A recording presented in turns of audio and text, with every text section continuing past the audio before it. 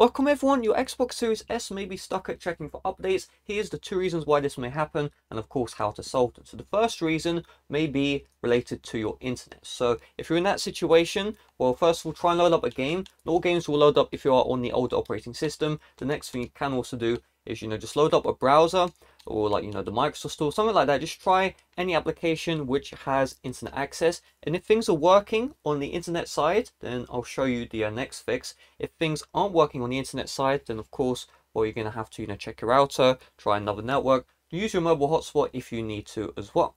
Now, if you've done that, internet's fully working, then sometimes the Xbox Series S may glitch out. So all you need to do is on the Xbox Series S itself, I'm using a screen recorder. You just want to go to the back of the console, and where the power is, you just want to unplug the power cable, give it 30 seconds, plug back in the power cable, click on the Xbox button, turn back on your Xbox Series S, and that should solve the issue. So that's it. Thanks for watching. Bye bye.